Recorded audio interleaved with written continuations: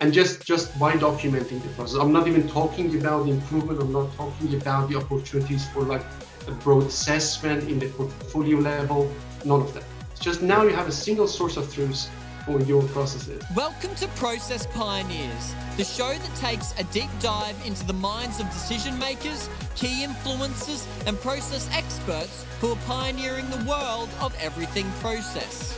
Welcome to another episode of Process Pioneers. My name is Daniel Rayner. I'm the host of Process Pioneers. And in each of these episodes, I get the absolute privilege of sitting down with various BPM practitioners, those that are putting BPM into practice in organizations and reaping significant value from what they're doing. And today I have the absolute privilege of sitting down with Mobin Barati. Now, Mobin is a consulting principal at Digital Twin Consulting and has such an extensive and broad background and experience working with a range of organizations, including government departments. So I'm really excited for this conversation. Mobin, thanks for joining me. Thanks, Daniel, and thanks for the introduction. It's great to be here. So what might be good for us to get started is to give the audience a little bit of context as to who you are, when you were first introduced to the topic of BPM, and then take us on a bit of a journey leading up to what you're doing today. Absolutely. Look, I started as a software engineer in 1996 when I was doing my first degree in software engineering.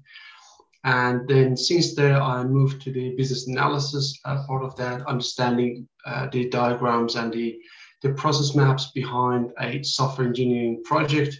I was fascinated with the value that those maps and a great understanding of those shared knowledge between the different parties can bring to the project. And from there, I moved to consulting. I was a consultant for system implementation in different industries and companies. And I did another degree in management to learn more about management practices.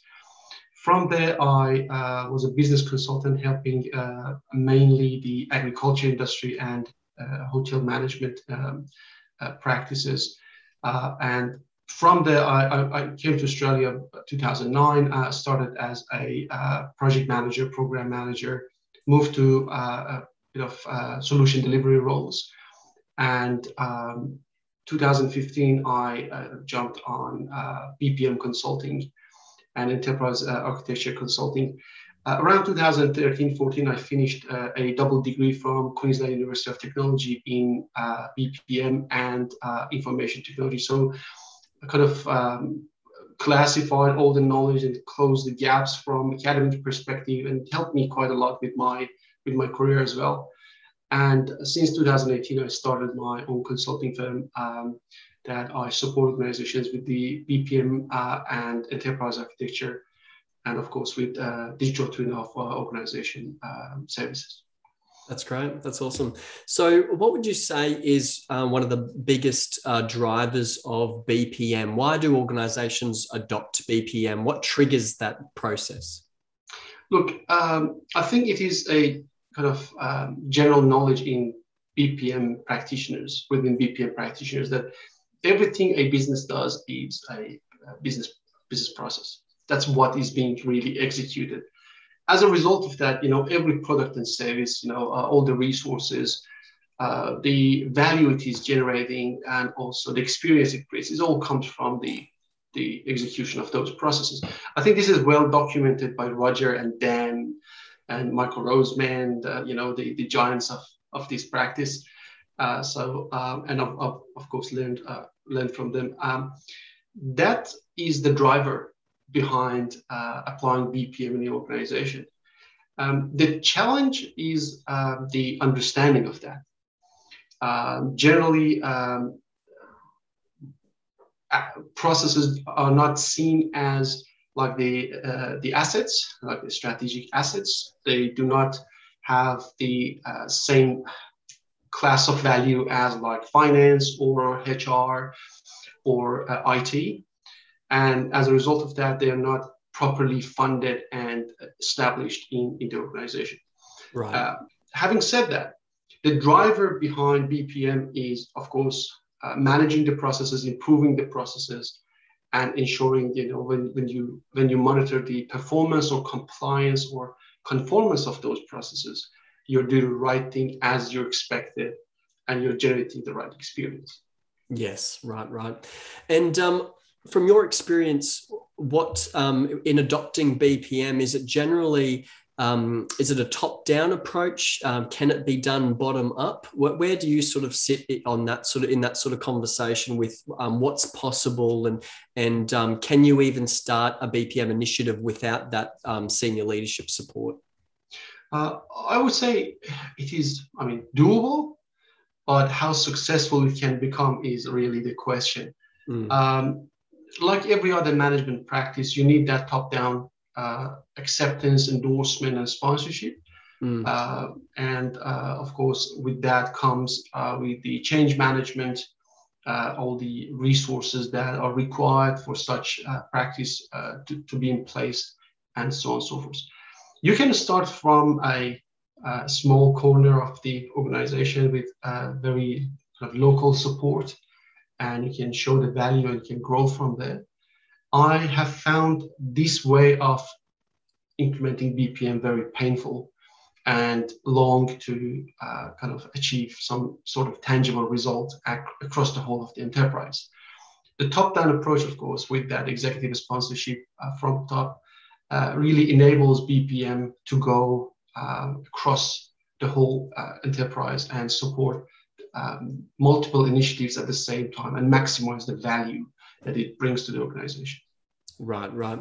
So when you're trying to, I guess, garner that support from senior leadership, because we do have a lot of people listening to the podcast who maybe they're working in an organization where they don't have that buy-in or that sponsorship just yet. How do you communicate to senior leadership about BPM, about the value it provides? What sort of language should you be using? How should you approach that? I think one thing is well documented is about the value that a BPM brings to the organizations. If you look at any white paper, any academic research paper, the value is there. However, the value has not been put into numbers. So you do not have lots of papers out there that kind of get you to, if you implement BPM in this fashion, you get 25% return or improvement in your process, or you have like 50% improvement on the other process. That information is not quite there, and the support, I think, for the BPM practitioners to go and use the worldwide BPM implementation case studies to convince their executives is not quite there. So that's one thing I think we need to kind of work a bit more on that, and then generate those numbers and then publish those numbers and then results out there to help other BPM practitioners to go there, to use them and go and talk to their executives saying, we have this similar problem. If we do the same thing, we can achieve the same result. I think that is like an easy way of doing it. But the hard way of doing it, I think, is to pick one project that has always creating a lot of problem for the organization. One of the processes, end-to-end processes, or a local process, really doesn't matter which scope you pick. But as long as there is visibility over the improvements you make, that creates the case for the conversation with the executive to get more buy-in, to get more resources and attention to this topic. So really you have, I think, two approaches. First one is easier, and the second one is a little bit harder and takes a little while to achieve some results. Yes, right.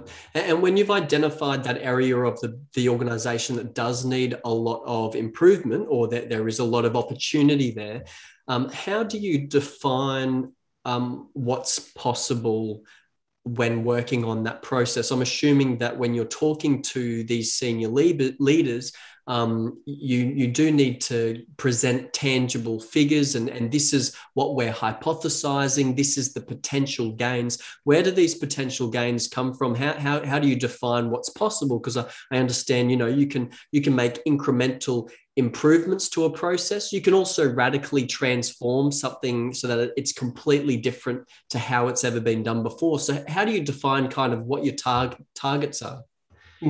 I guess if you look at the return of investment of those BPM projects, and if you only look at the financial returns, there are only three types of financial returns that you can kind of project for a process improvement.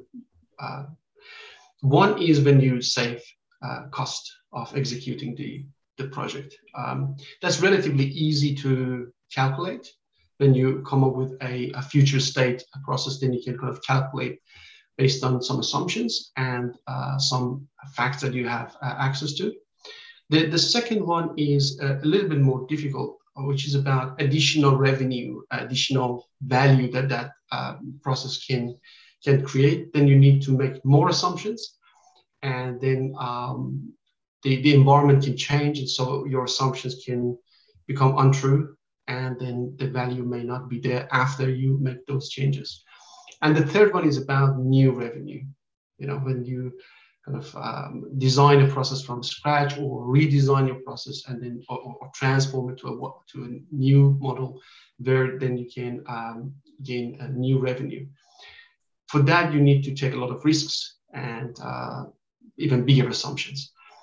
We take that approach in the analysis of the process. When we establish our process landscape, the architecture, and also the portfolio, we look at the processes with the different kind of parameters that we are interested in. If they're complex, if they are high volume, they're high risk, high resource, etc., etc.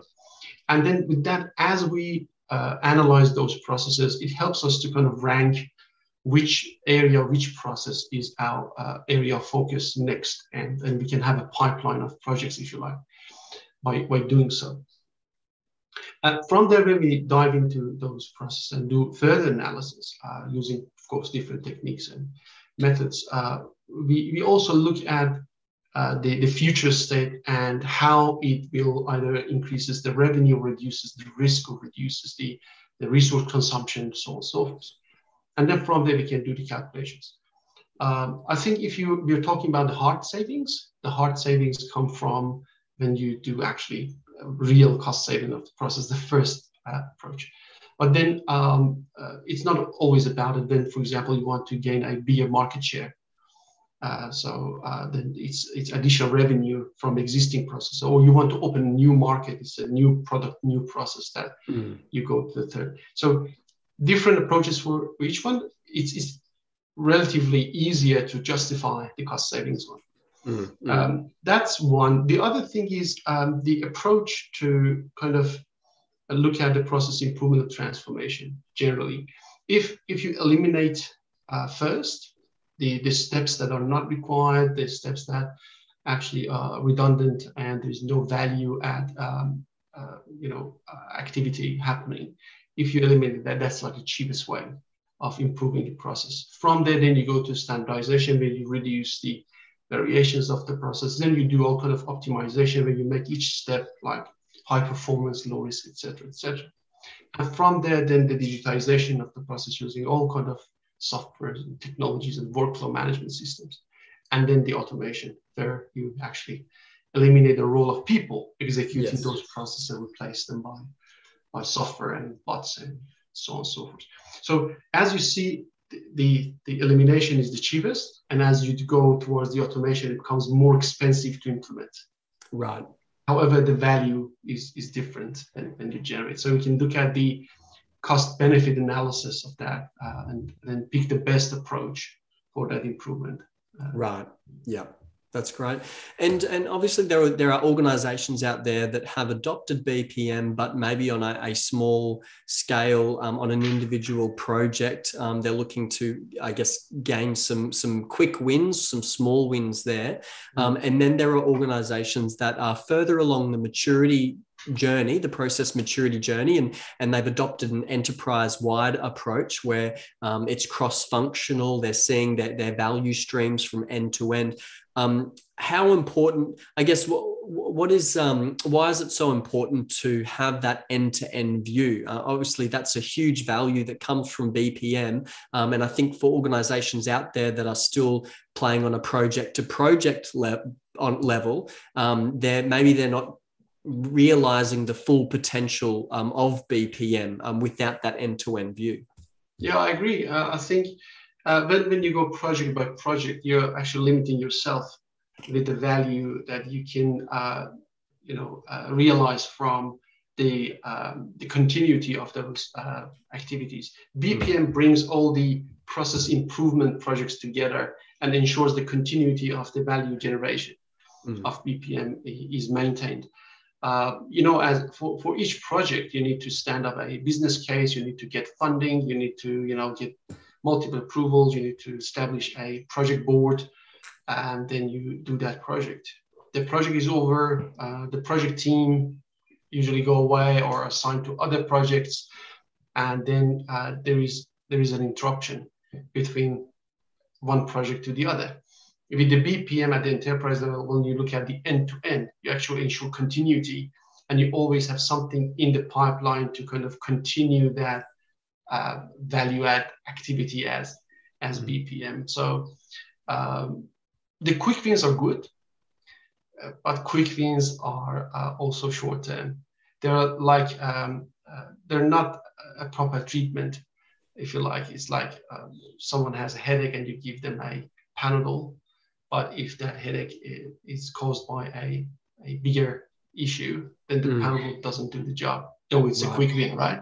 A lot of quick wins, are not a long-term solution for improving the process performance or reducing the risk, etc., etc. Right. And would you say that is where bad processes come from? Is a lot of Band-Aid fixes over time? Because I think there are organizations out there, large organizations, that if they looked at their processes, they're very slow or clunky or inefficient. Is that because it is just there has been very incremental changes over time without zooming out and seeing the big picture? Or where do you think bad processes come from? I think that's one reason. It's layers of patches on top of each other. And then if you look at, BPM best practices, this on its own is not a good practice to do these patches on top of each other. That's one reason. And then when you do so, it happens over the time. And the people with different mindsets, with different approaches and different skill set have actually touched the process. As a result of that, you see some patches have been done really well, but some patches are not so well. And that even inconsistency in those layers will create additional work, additional waste to the whole of the process performance. When you zoom out, of course, you need to have the right skill set as well. You need to have process architects, business architects with capacity to kind of look at the end-to-end, can understand, observe the complexity of that end-to-end, and then break it down into the smaller pieces where each piece can be managed, improved, and executed. So you need to kind of look back, but you need to have the skill set. Of course, there is a shortage of skill set, such a skill set in the market. Business architects, process architects with such capability are quite rare in the market. And then if organizations find them, they don't let them go easily. So that is like the issue with the skill set. The other issue about the bad processes is the legacy systems and technologies. Some organizations, many organizations still use technologies that are not contemporary technologies, software models, and the database models, and all the technology layers belong to 2000, 2005 kind of era, and then they do not support a lot of things that companies want to do in 2021.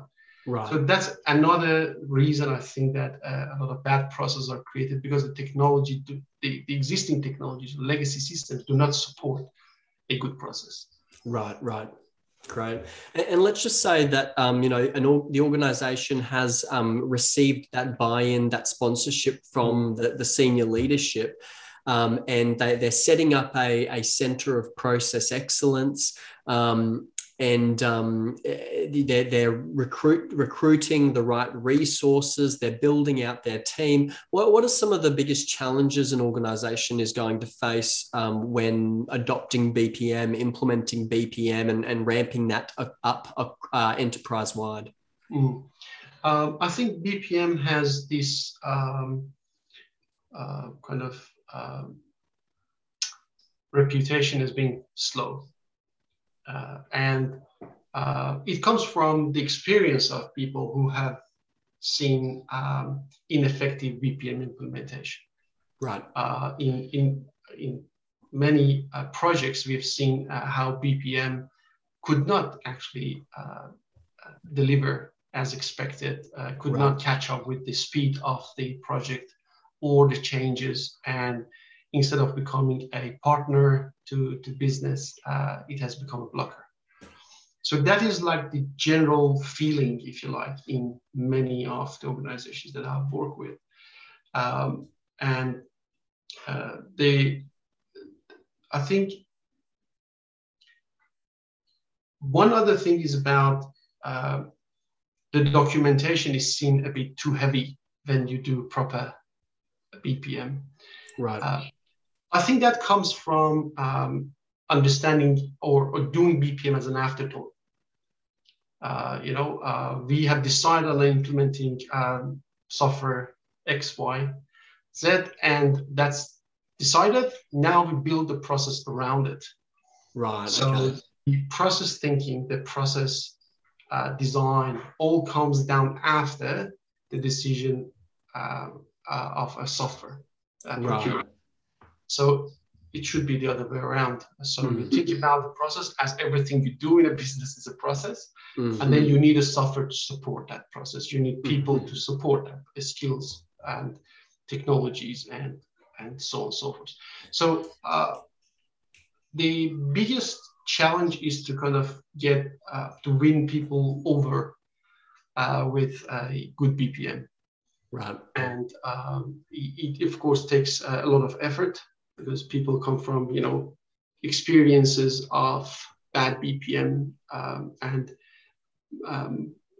many might not have seen a good BPM implementation. So the trust is not there about, the BPM can help us. And so I guess that makes it even harder. Though the resources are allocated, the Center of Excellence has been established, the software has been procured for process modeling, analysis, etc. But then the people side of BPM becomes a bit more challenging, because people need to really believe and support to make BPM successful. And I've heard that sometimes the person that's really driving the initiative will completely change their language, knowing that some of the language in business process management can be trigger words for some people, because that when they hear that word, that, as you were saying, they've got all of these preconceived ideas of what that means, and you don't want to make any sort of obstacles for you before you've even gotten started. Yeah, absolutely. Process consultants join and then redundancy happens, right? So it doesn't resonate as a good practice in people's mind. So that needs to be, I think, revisited. And then the process consultants join because there is a need for improvement in the process performance. And then, depends on the organization objective. Of course, there could be redundancies, it could be, job cuts, and so on and so forth. But that was not the objective. The objective was to improve the process. So there is a bit of work left in the change management part of the BPM. And I think, it is like one of the biggest challenges of BPM practitioners.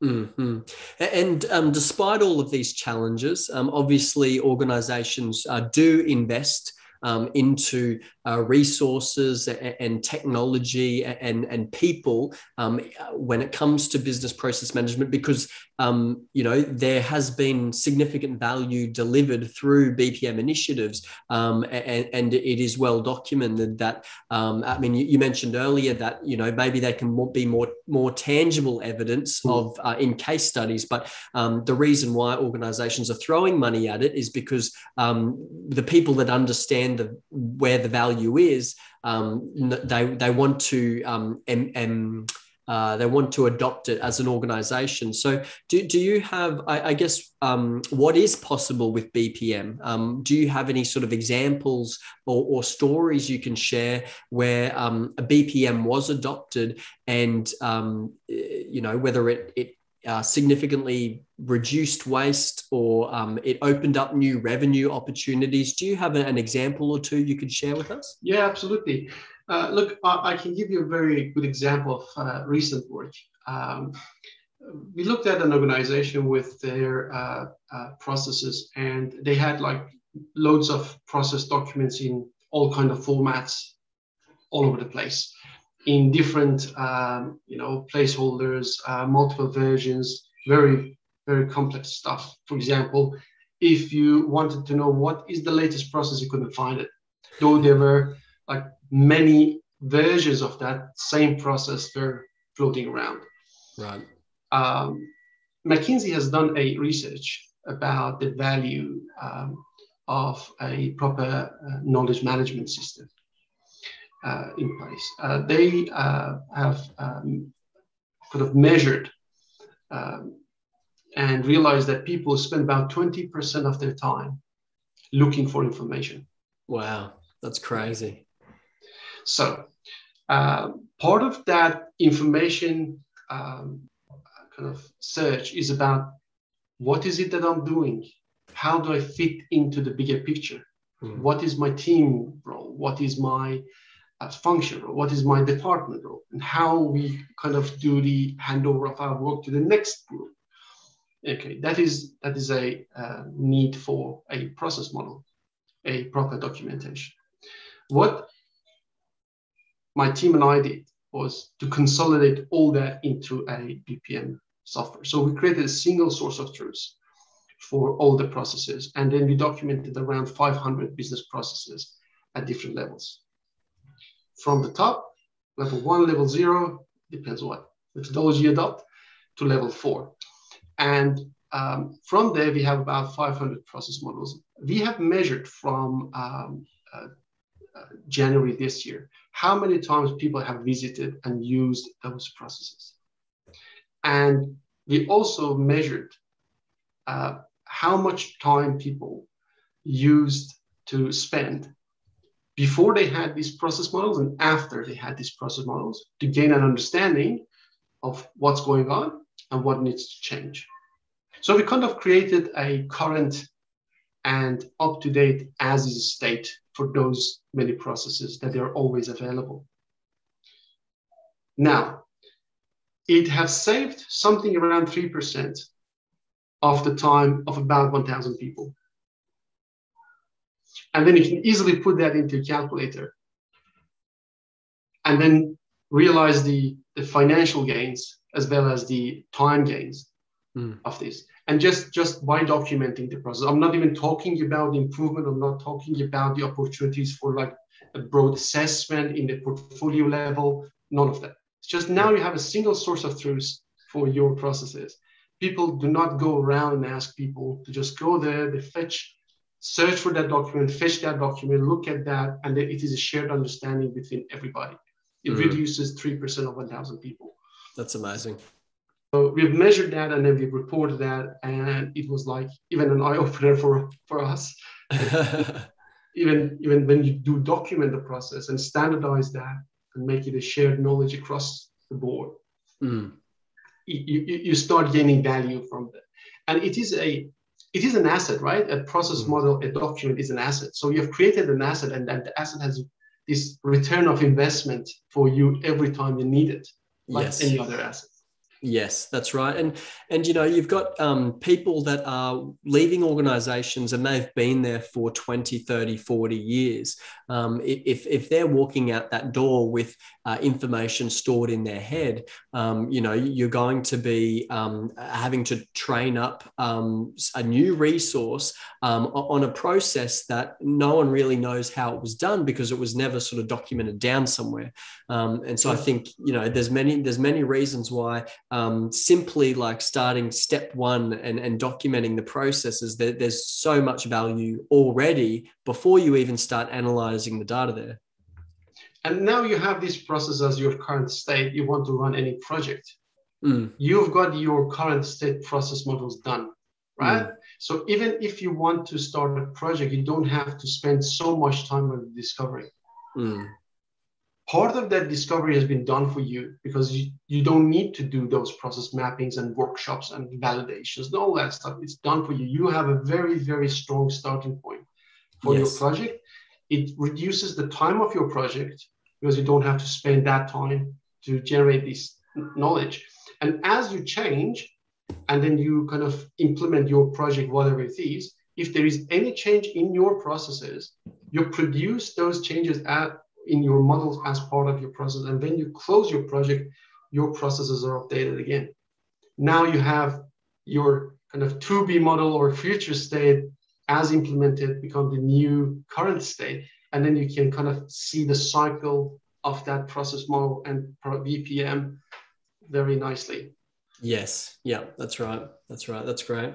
And looking at the last 18 months, it's obviously been a very turbulent time for a lot of organizations.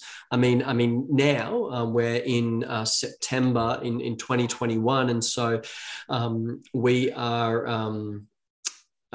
organizations, I guess, have adapted and pivoted. For some organizations, they've been able to thrive over the last 18 months. For some other organizations, it has been a struggle and a bit of a journey for them. How has BPM played a role in the last 18 months? Have you seen BPM kind of board up the priority list, or have you seen it kind of pushed to the side as a bit of like, oh, that's the cherry on top type thing? I think a number of things I can talk about. One is when we were working in offices, we were in kind of close proximity. If we needed anything, we just could reach out to the next person and say, okay, how do we do this? How do we do that? Now we're working from home. We've lost that direct access. And when you look at people's calendars, it's like fully booked. It's difficult to get hold of people. So having a process model and a proper documentation in place at least gives you the confidence that you know the steps, you know what comes next and what sort of decisions should be made. It helps everyone across the board to kind of continue doing the job. That's one. The second one is, again, when we were working in the office, in many industries, they still rely on paper. Right. When you work from home, you cannot do that. You cannot physically move paper from one place to another. So then everything became kind of digital all of a sudden. Right. And then in the absence of the processes, though you can create a lot of content in digital formats, but you actually don't know where those contents go and who does the next steps. Again, with a proper documentation of the process, you can be confident, though you have digitized those processes kind of by force of this situation, but you can continue doing the work. And then you can identify the areas for improvement, because then you see, oh, we produce this content over here, invoices over here, but no one is actually looking at them. There's no one to go and actually issue those invoices or, go and collect the money and so on and so forth. So these areas been quite challenging, I think, in the organizations experiencing this COVID situation in the last 18 months. And then BPM has become a priority for many organizations. I think even in the software selling space of VPN, there has been a spike of companies wanting to buy more or better BPM software, because they realized, doing it in Visio or PowerPoint or Word, those sort of basic tools cannot help them with this kind of structure of working, new ways of working, if you like. Right. Okay.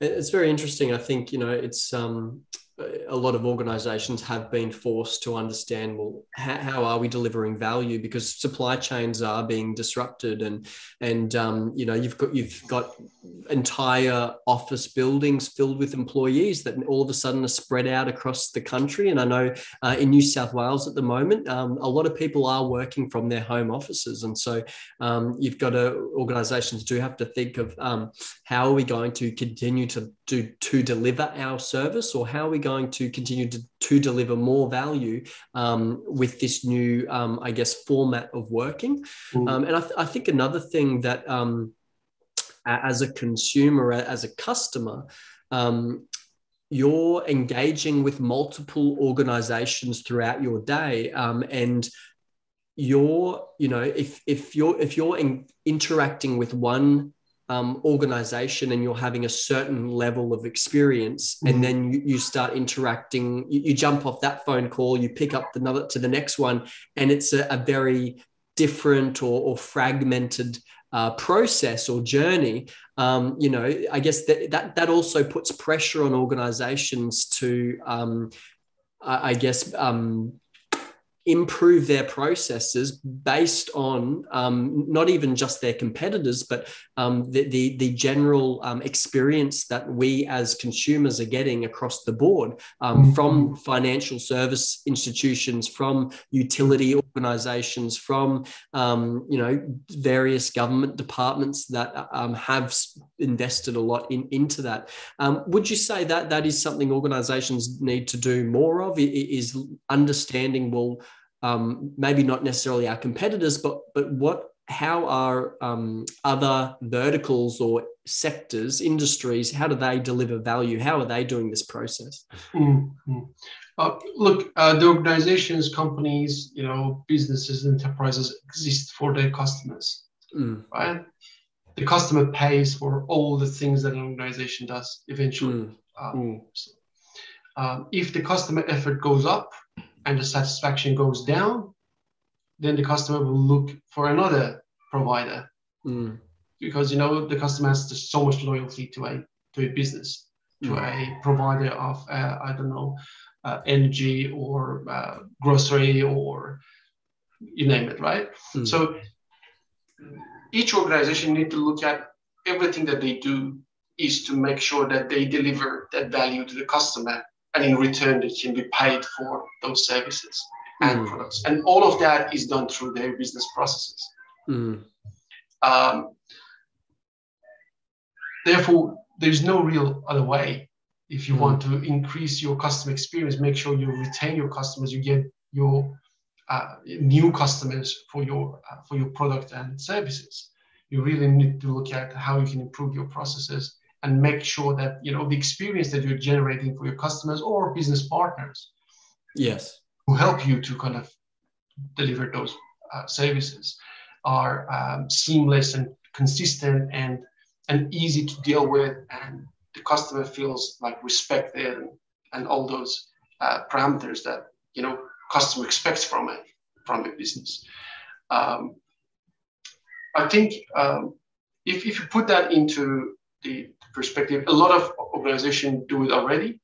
BPM is very well understood, I think, in the mining industry, in the the car making industry, because it's not only about creating a product or delivering a service, but also to do it in a very optimized way.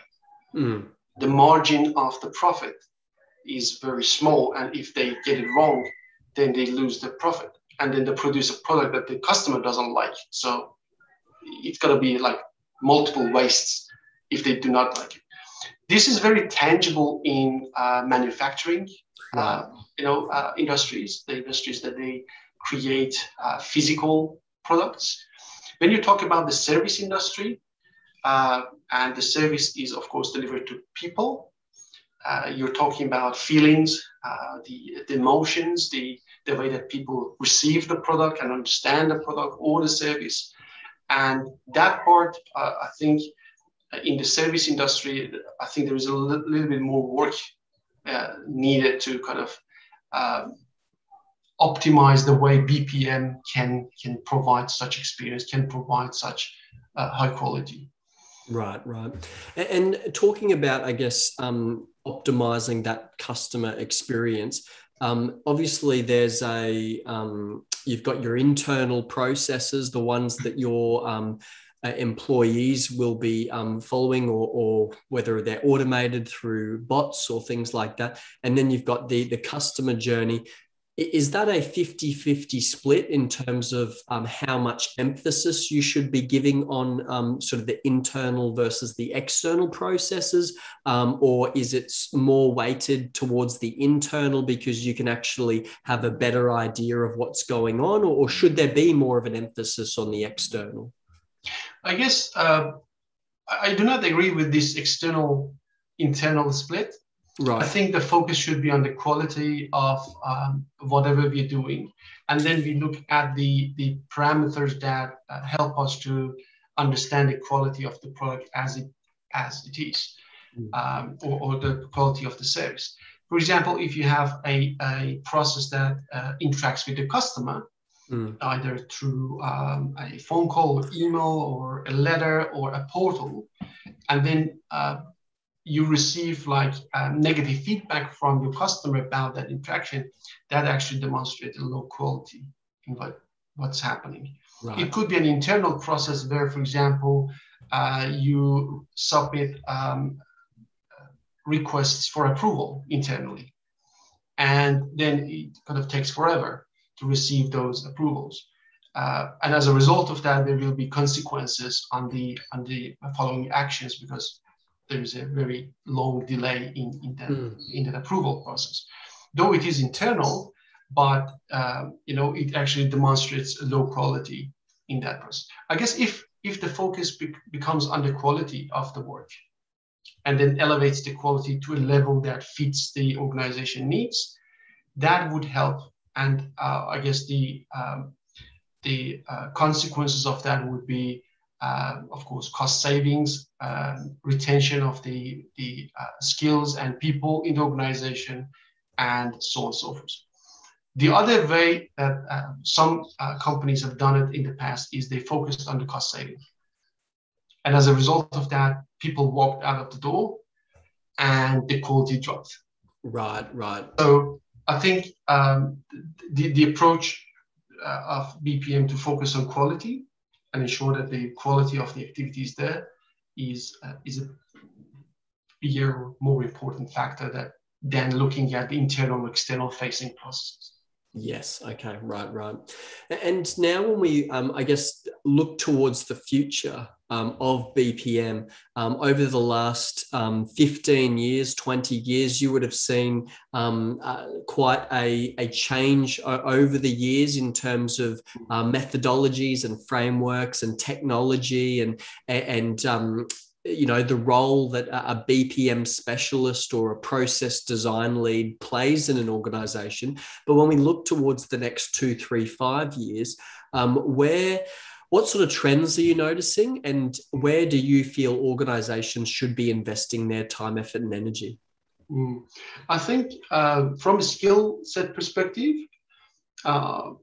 it leans toward knowing more of technologies that are coming to the market and then becoming like prominent in the market, like all the process intelligence capabilities. If you like about process mining, the machine learning and AI, that can really help organizations understand the patterns of work and kind of fetch all this data and then make meaningful insights from so quickly they can take action immediately on the trends that they pick up. So the skill set around those tools, technologies, methodologies very important. The other key skill set, I would say, process thinking, and the kind of high level understanding of how BPM can help organization, where it can help. It is also something that will become a bit more on demand. That's from the skill set. The technologies are changing every day. You have a lot of task mining, process mining tools becoming very very successful in the market.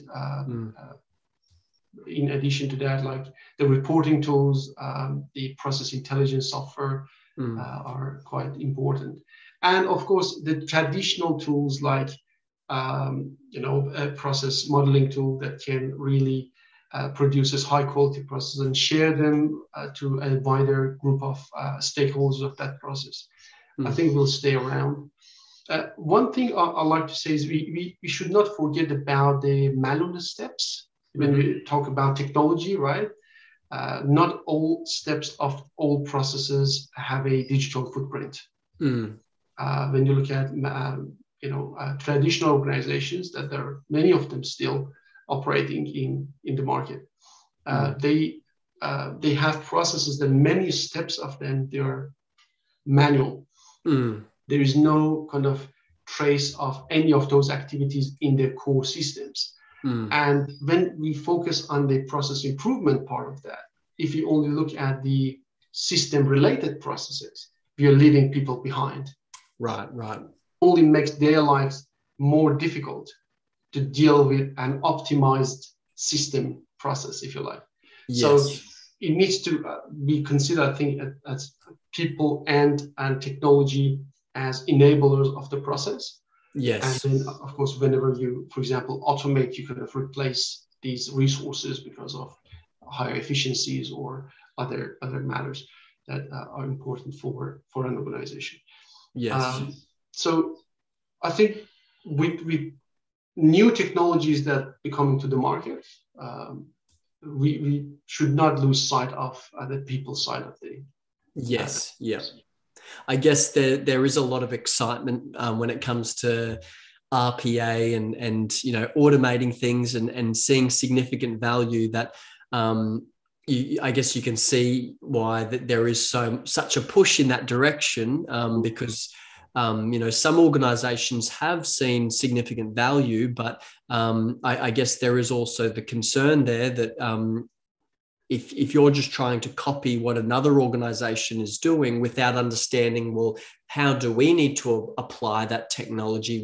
Will that work for us in the same way, or do we need to think about it slightly differently? It's not just about rinse and repeat. You need to understand your context, where you're coming from, like when adopting these technologies.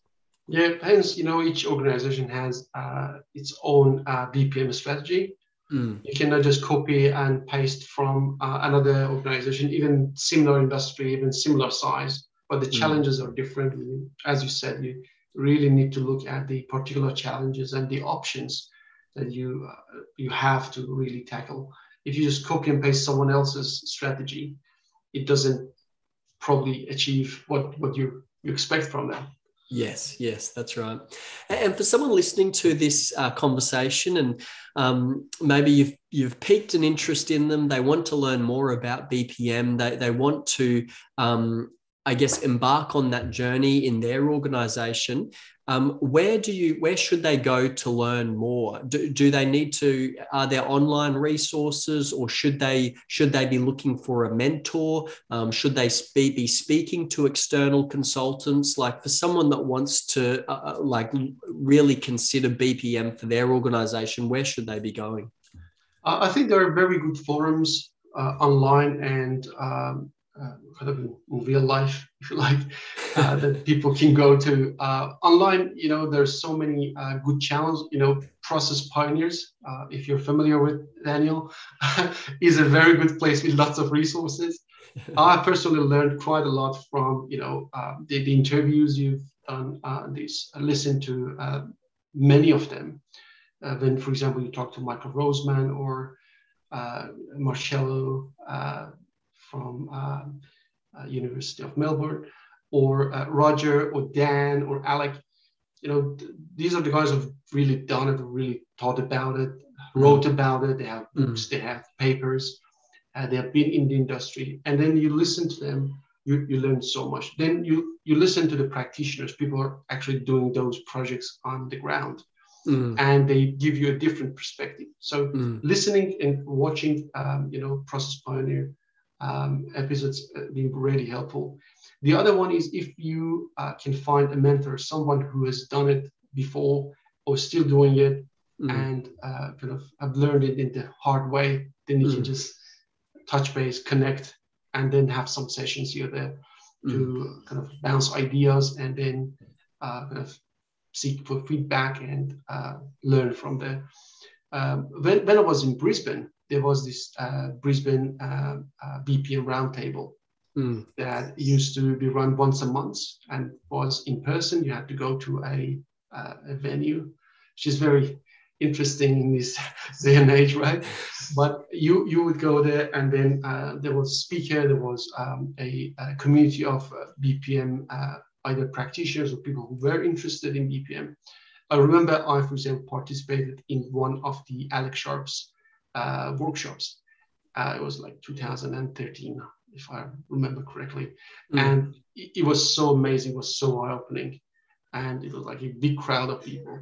And since then, we've been connected, LinkedIn, following him, his posts and all that. So the more you connect to people who share similar interest in BPM and stay in touch and follow them, you learn more of that. That's amazing. I love that. Well, Mobin, thanks for sitting down with me today. I've certainly been gleaning a lot and learning a lot from your experiences, and it's been an absolute pleasure. I know that our audience, the people that will be listening to this, will learn a lot from you as well. So I just want to thank you for catching up with me today. Thanks so much, Daniel. It's been a pleasure.